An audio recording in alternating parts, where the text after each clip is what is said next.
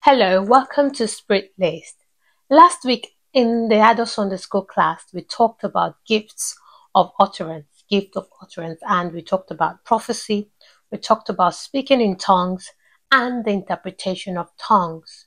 The central truth for our last week lesson is that the gift of utterance enables believers to speak words of edification, exhortation, and comfort. The gift of utterance enables believers to speak words of edification and comfort. Today, however, we'll be dealing with similar gift but a different one. So today we'll be talking about revelation gift. So if today is your first time joining me, welcome to Spirit Laced. This is the Adult Sunday School class.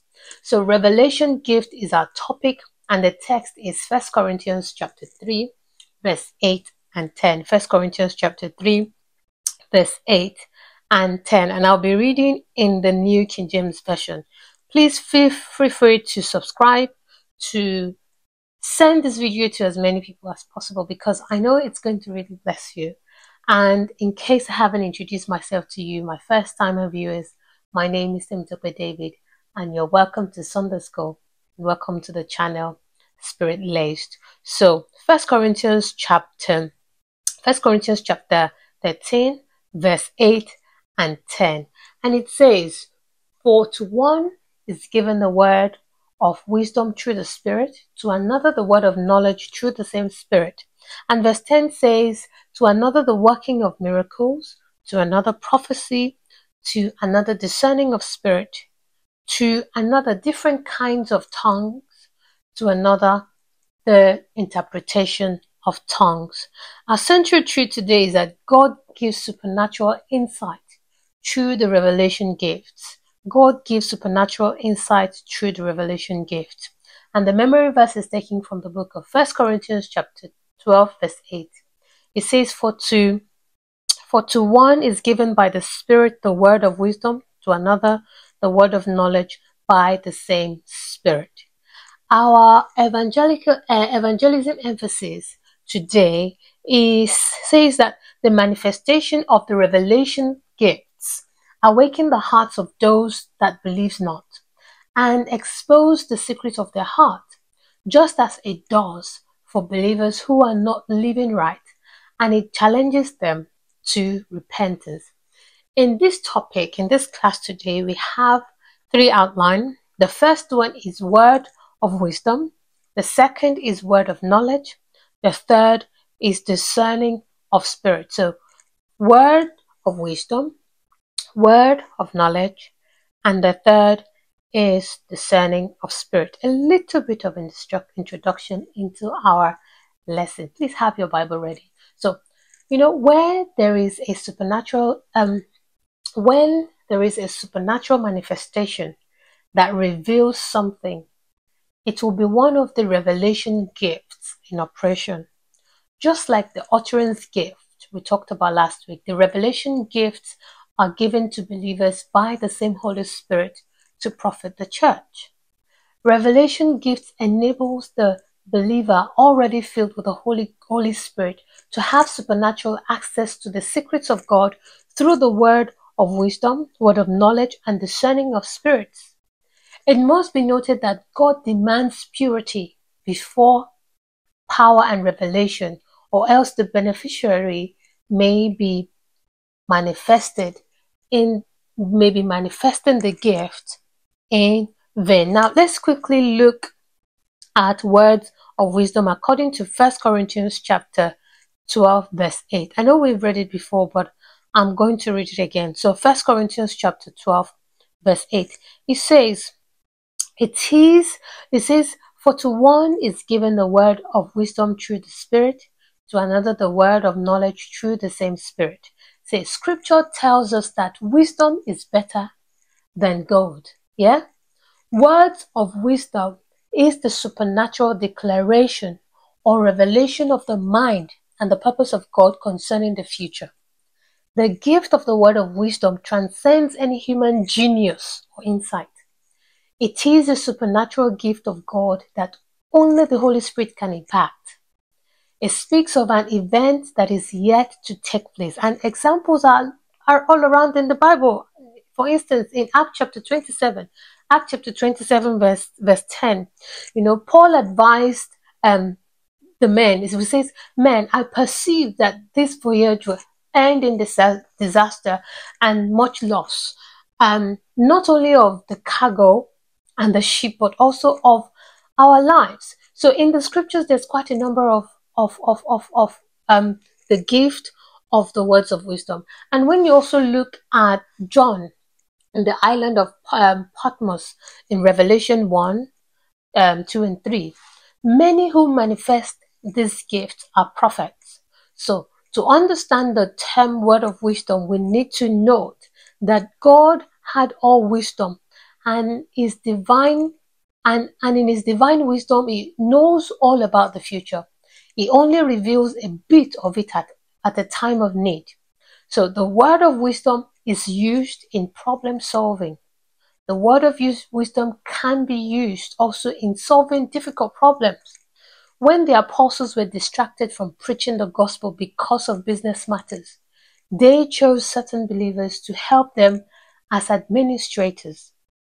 Then the word of wisdom is also used in defending the faith amongst unbelievers. We are all instructed to defend the faith. This is the reason the scripture describes the gift as word of wisdom and not the gift of wisdom. Many times the word of wisdom and the word of knowledge operate together. I am not ashamed of the gospel because it is the power of God for all men to salvation. And this is why Sunday school is quite important, and it has helped my journey of faith. And please, if you're not ashamed, please just share it. I mean, it might not be your cup of tea right now, but it could be somebody else's cup of tea. Please share and subscribe to the YouTube channel. Thank you. We'll quickly look at the word of knowledge now. The word of knowledge, according to 1 Corinthians chapter 12, verse 8. See, this gift is also a supernatural declaration or a revelation of an event or occurrence that is currently taking place and has already occurred.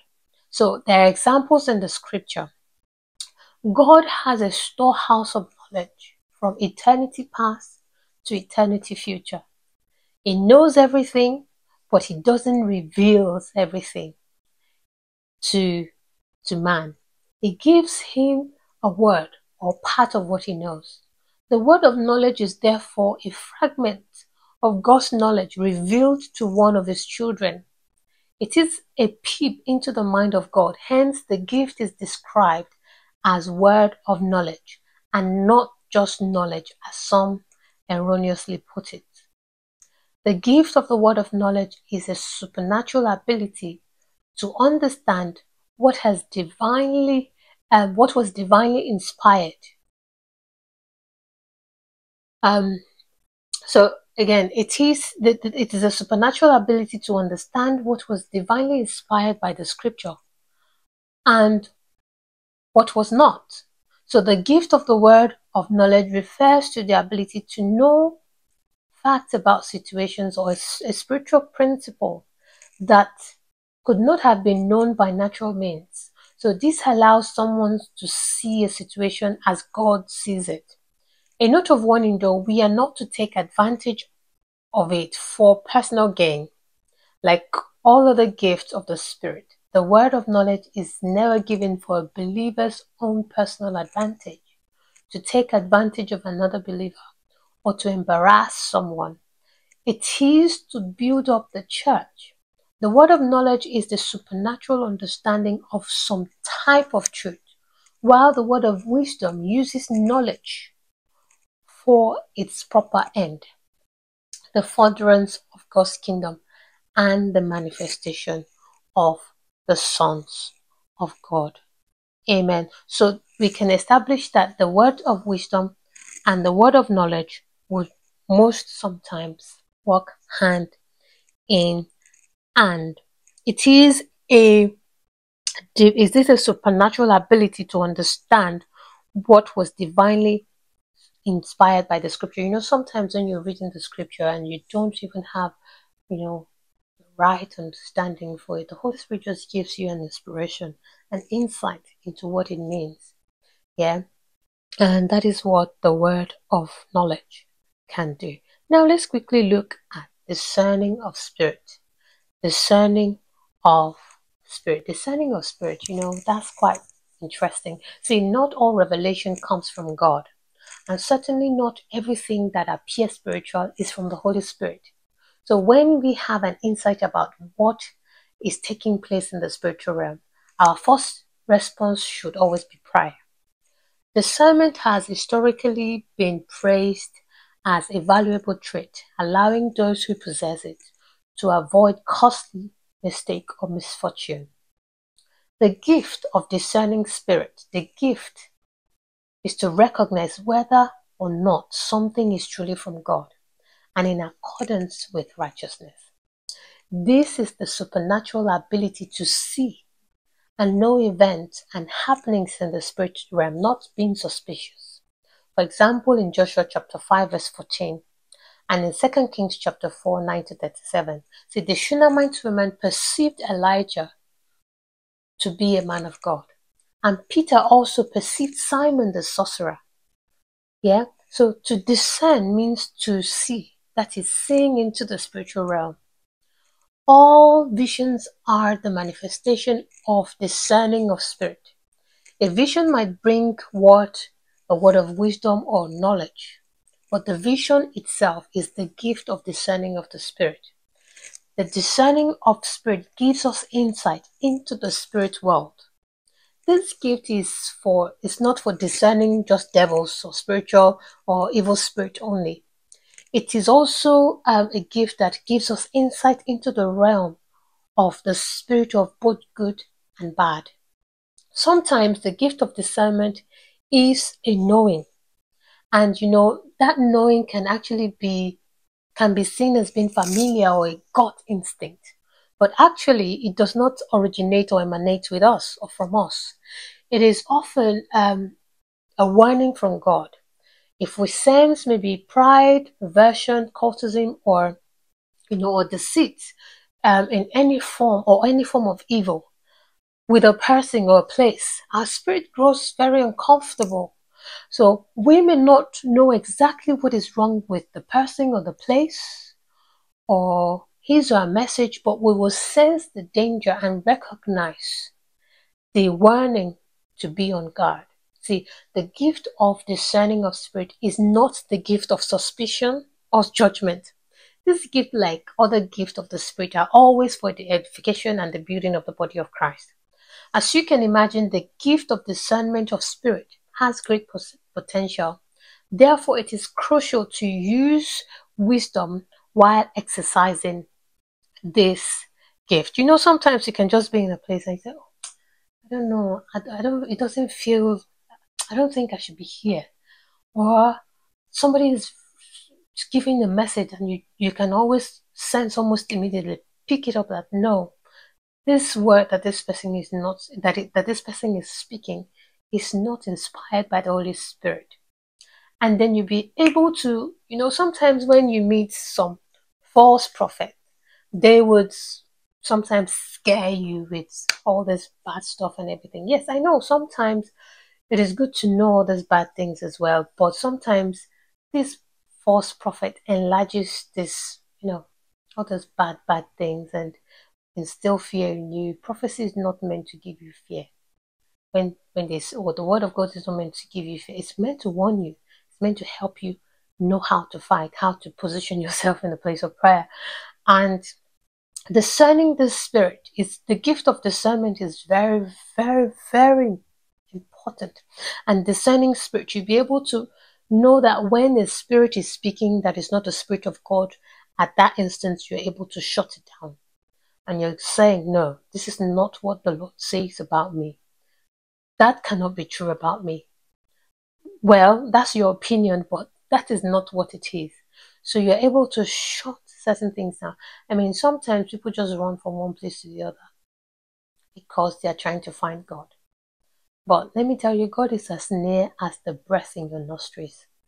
God is as near as the clothes on your body. You just need to be calm and make it be intentional.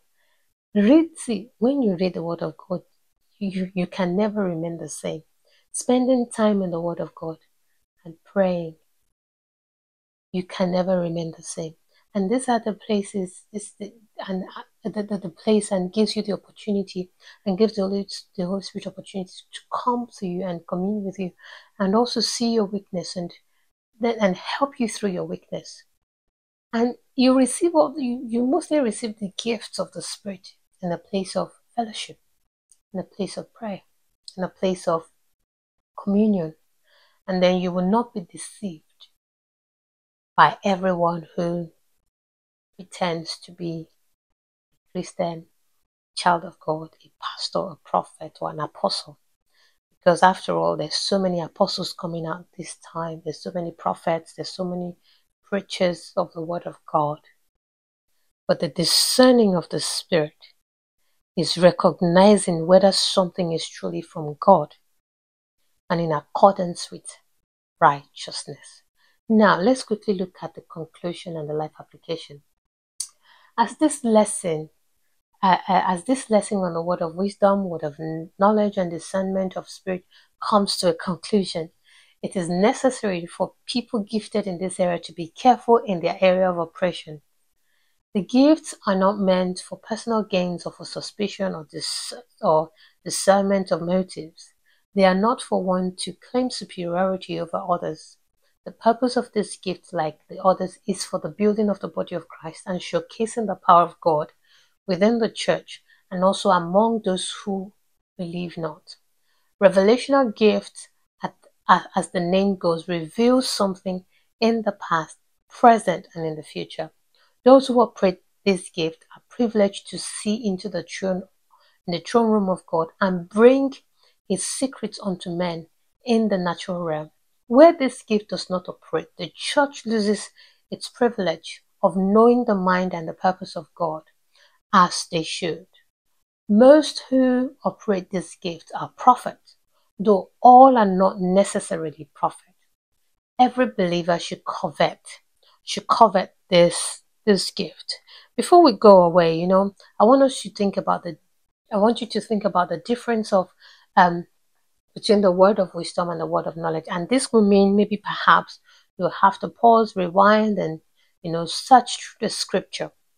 And the question you should go away is, why are these gifts not common in our churches despite their great benefit to the body of Christ? One of the things that I think is not making this gift as common in our churches despite their great benefit to the body of Christ is that we as Christians, as individuals, are the church. And if every individual does not go to the secret place, the Bible says that he that dwelleth in the secret place of the Most High shall abide under the shadow of the Lord. I will say of the Lord, He is my refuge, my fortress, my God, in Him will I trust. The secret place of the Lord, of the Most High, is a place of refuge, is a place of revelation, is a place of gift, is a place of knowing. So if we individuals who are Christians or who identify as Christian do not intentionally go to God the Father, commune with Him, fellowship with Him, we would not be the pouring the out. Yes, God said that He's going to pour out all His Spirit upon all flesh. Yeah, for I will pour in the book of Joel, I'll pour out my Spirit upon all flesh. Your young men, He talked about young men, young, old men, and everybody in between. Yeah, but to be a beneficiary of the Spirit of God, of the Spirit that is being poured out, you have to make yourself available in the place of prayer, in the place of communion with God, in the place of fellowship. Fellowshipping means you're praying, you're reading the scripture, you're fasting, you are desiring earnestly. God wants to have fellowship with us. And the reason why this is not happening in our church is because we have become very busy. And sometimes we only focus on the blessings of God, yes, God is going to bless you. Is going to, do all these things. And sometimes you also fight in a place of, in not so much in an advantage place. Yes, we know that God will fight for us. Yes, we know that God is going to bless us. Yes, we know that God is going to do all these wonderful things. But what is it that you want to do for God? And to be able to do things for God, you have to be empowered. The gift has to be released so that you can be a blessing to others. I mean, somebody preached to you that you're saved. Somebody preached to you, but what are you doing? Are you just sitting back enjoying the blessings of God, enjoying the gifts of God, or hoping that, oh, God is going to bless me, should bless me, and would bless me? But to be able to exercise this gift, we need to be intentional as individual Christians. Make it a priority to desire this gift. If you do not desire this gift and pray for it earnestly, it does not come. We'll just go through the scriptures and say, yeah, that's it. And sometimes some of us have a nonchalant attitude towards the gift of the Holy Spirit. And this gift of the Holy Spirit is available to every single person who desire. Paul says you should desire and covet. This is not greed. Covet the best gift. You're not able to make a difference in your family, in your community, without the gift of the Holy Spirit, without showcasing. The Bible says that you're a battle axe of God. You cannot go to a place of battle without having the whole hammer. The gifts are part of the things that you can use to fight from an advantage point. See, the gift of revelation is actually one of the greatness gifts. By the time the Holy Spirit begins to reveal to you certain things about you, certain things about somebody, you know how to pray, you know when to pray, you know the things. The Holy Spirit begins to inspire you on the things that you need to pray for. And thereby, you're not just impacting yourself, you're also fighting for that person. You're fighting for the body of Christ. You might have somebody in the congregation who earnestly needs prayer. But if you're privileged enough to receive the gift of the Holy Spirit will enable you to begin to use this gift for the body of Christ. And mind you, nobody who gives their time to God, nobody who gives their time and their energy to God, who He doesn't bless, who He doesn't have a package for. There's always a good package for everyone, not just here on earth, even in eternity. So I personally think that it is high time that we as Christians should invest our time, should be intentional about it, to covet earnestly the best gift, and spend time in the place of prayer, spend time in the place of fellowship. See, the gift of revelation, a gift of greatness. We are fundamentally what we know, and with wisdom we can do anything. Someone who is blessed with this gift and knows how to apply it with God's wisdom, he has the grace of operating from an advantage point. A person who lacks wisdom lives in a world without light. As our strength is gained by the use of our hands, so do we gain God's wisdom through revelation. And therefore, the person who becomes so wise that everything they do works is because they are privileged by God to see. To be proven courageous, we must first withstand the struggle of time, the struggle of being intentional. Our courage and knowledge may never be revealed to humanity if permitted to stay concealed underneath our lack of initiative. God can transform our weaknesses, flaws, and mistakes through the gift of revelation. It shapes our courage with strength, knowledge with information, and we are required to desire and covet the best gift for His kingdom assignment and for the expansion of greatness for our life, the expansion and the expression of and for greatness for our lives.